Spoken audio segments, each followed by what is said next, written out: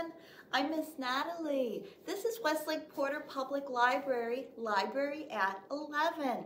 I'm so glad you could join us today. Do you know what today is? Today is a very special holiday in which we honor the memory, the life, and the legacy of Dr. Martin Luther King Jr. Dr. Martin Luther King Jr. was a wonderful civil rights leader, an activist, a father, a husband, a friend. He was a reverend, meaning he was a minister and a preacher. He was a writer. He was a philosopher and a thinker.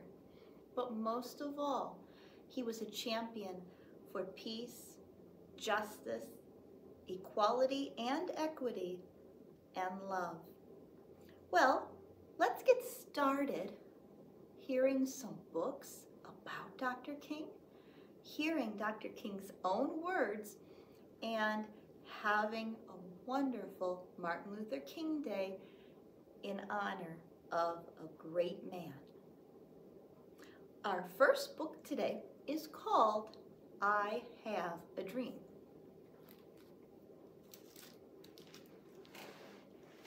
Dr. Martin Luther King is most remembered for a speech called I Have a Dream, and he gave this speech in Washington, D.C., our nation's capital. This book is the entirety of that speech, so it is the words of Dr. Martin Luther King Jr., the paintings that make up the illustrations are done by an artist named Kadir Nelson. Thank you to Penguin Random House Publishers that we can share this book today. By the way, if you get this book from the library, it comes with a CD. A CD is a type of media, the disc, that you can put in a computer or a CD player, sometimes even in a TV, and listen. They usually have music on them. This one, though, actually has a recording of Martin Luther King giving the I Have a Dream speech. So if you check this out, make sure that you check out the CD at the back, too. So you could definitely look up, there are lots of wonderful websites about Dr. Martin Luther King Jr., and you can hear parts of his many speeches. He made lots of speeches, he wrote lots of books, he gave lots of sermons, and his words still exist because this wasn't that many years ago. We have recordings of him, we have video footage of him, we have photographs of him. So make sure, if you're interested, to call the library, say you'd like to see or hear some of this, and we can direct you to some of the best places to go to learn more and to see more.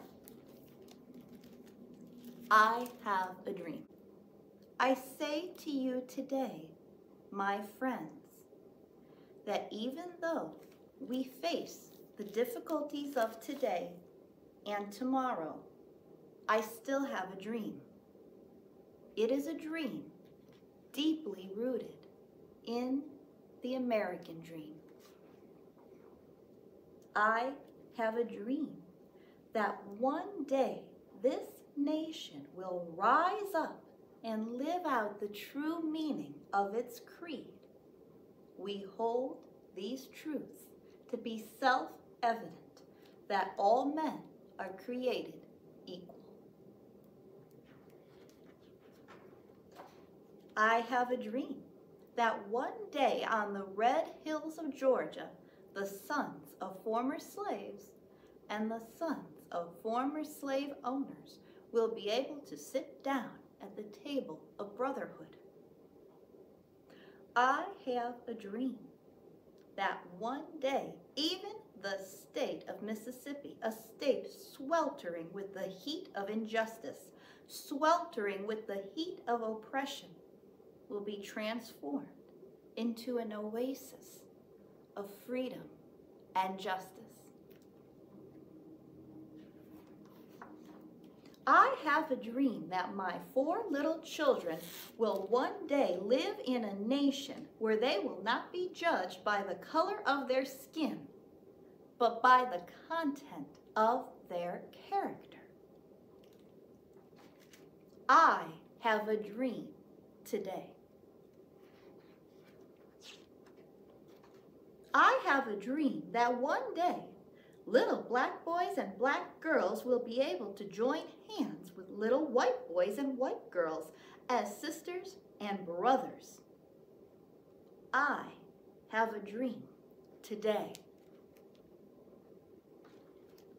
I have a dream that one day every valley shall be exalted, and every hill and mountain shall be made low. The rough places will be made plain, and the crooked places will be made straight, and the glory of the Lord shall be revealed, and all flesh shall see it together. This is our hope. This is the faith that I go back to the South with. With this faith, we will be able to hew out of the mountain of despair a stone of hope. With this faith, we will be able to transform the jangling discords of our nation into a beautiful symphony of brotherhood.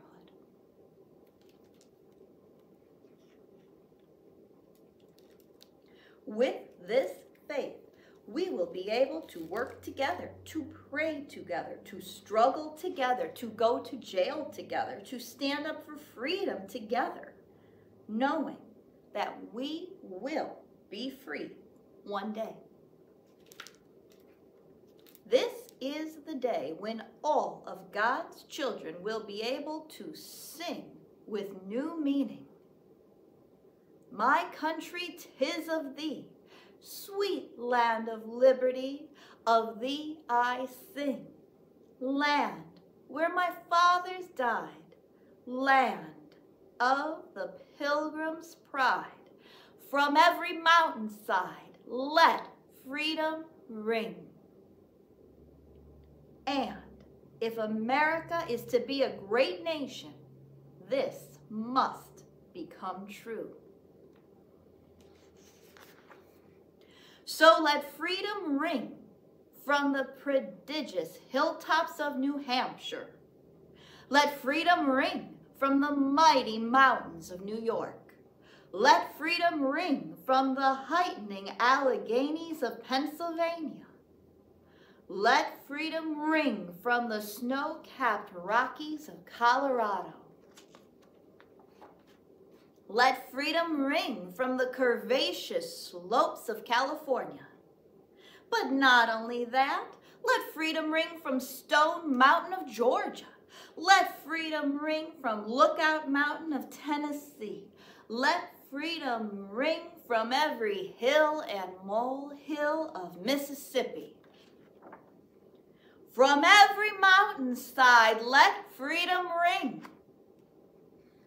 And when this happens, when we allow freedom to ring, when we let it ring from every village and every hamlet, from every state and every city, we will be able to speed up that day when all of God's children, black men and white men, Jews and Gentiles, Protestants and Catholics, will be able to join hands and sing in the words of the old Negro spiritual, free at last, thank God Almighty, we are free at last. This speech was delivered from the steps of the Lincoln Memorial during the March on Washington for Jobs and Freedom, August 28, 1963. I think that it's a beautiful thing to take a person's words and let them be, let them speak for themselves. And thank you to Kadir Nelson for putting these beautiful, meaningful paintings on them that you just saw. And thank you again to Penguin Random House Books for letting me be able to share this edition of I Have a Dream by Dr. Martin Luther King Jr. with you today. If you listen hard to that speech, he said, "Let freedom ring," many times, right? He even said, "Let freedom ring," from basically every mountain, every hill, and every molehill in the United States. So I thought we could sing a song called "Freedom, Freedom, Let It Ring." And if you know "Twinkle, Twinkle, Little Star," twinkle, twinkle, little star, you'll catch on fast to "Freedom, freedom, let it ring." Okay, so I thought we could try this together. I'll sing it once, and if you catch on, join me, and then I'll sing it a second time, and you should all be able to join me. Freedom, freedom, let it ring, said Dr. King. Let us live in harmony, peace and love for you and me. Freedom, freedom, let it ring, said Dr. King. Great. Okay, let's do it all together. Freedom, freedom, let it ring, said Dr. King. Let us live in harmony, peace and love for you and me. Freedom, freedom, let it ring, said Dr. King. Very good. Thanks for joining me. Our next book is called Be a King, Dr. Martin Luther King Jr.'s Dream and You. This book is written by Carol Boston Weatherford, and the illustrations are by James E. Ransom. And today we'd like to thank Bloomsbury for allowing us to share Be a King with you all. Be a King. In the beginning of this book, there's a very beautiful quote, an inspiring quotation by Dr. Martin Luther King Jr. Everybody can be great because everybody can serve. You don't have to have a college degree to serve. You don't have to make your subject and your verb agree to serve. You don't have to know about Plato and Aristotle to serve. You don't have to know Einstein's theory of relativity to serve. You don't have to know the second theory of thermodynamics in physics to serve. All you need is a heart full of grace, a soul generated by love. And that was said by the Reverend Dr. Martin Luther King Jr. You can be a king. Marvel at creation. Keep the faith of your ancestors. You can be a king. Know that bigotry hurts. Remember how you felt when treated unfairly.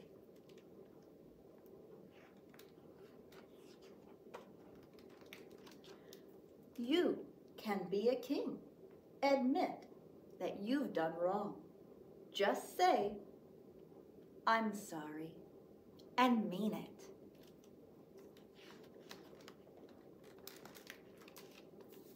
You can be a king. Know that dividing walls should come down. You have glimpsed the other side.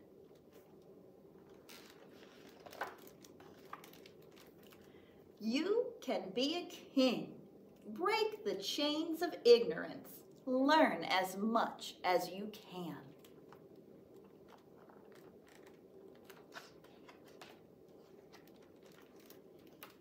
You can be a king.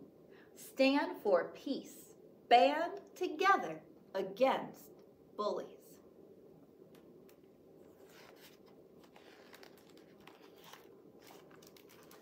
You can be a king. Sing a song of freedom. Keep your eyes on the prize. Hold on.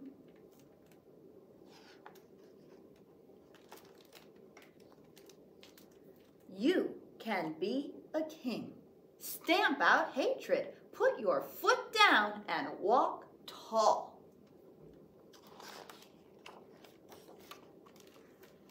You can be a king. Answer your critics. Believe in your cause and state it plainly. You can be a king. Have a dream. Make yours great enough to grow into.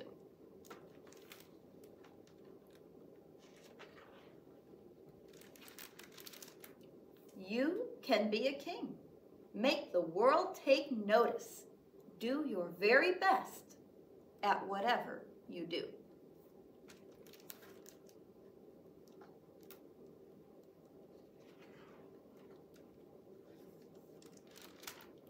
You can be a king. Beat the drum for justice. March to your own conscience.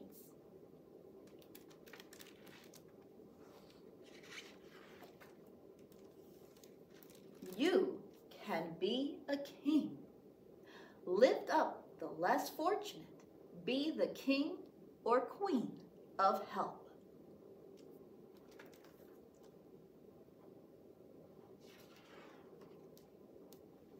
You can be a king. Set your sights on the mountaintop and climb a little higher every day. That is Be a King, Dr. Martin Luther King Jr.'s Dream and You, by Carol Boston Weatherford. Illustrations by James E. Ransom, published by Bloomsbury. If you join me for any of my story times, you know that Miss Natalie likes to finish with affirmations. Affirmations are a big word that just means I am statements. And I think that's a great way to end today, because I think every child, those who are tuned in today and those who aren't, is great, is smart, is strong. And I would love if every child on this earth believed and felt that they were loved. So repeat after me, friends. I am great. I am great. I am smart. I am smart. I am strong. I am strong. I am loved. I am loved. Today is an awesome day. Today is an awesome day. It sure is, friends. Well, remember, wherever you are, remember that you are great, strong, smart, loved, and make today and every day as awesome as you can. Until next time, friends, bye for now. Remember to tune in to our social media for more wonderful family-friendly content, including Library at 11. Check our events page for story times and other fun activities, and give us a call, email us, or let us know any way that we can help you find materials, books, CDs, great websites to learn more about famous figures through history, important people like Dr. Martin Luther King Jr. And just say, hey, we miss you. I miss you. Have an awesome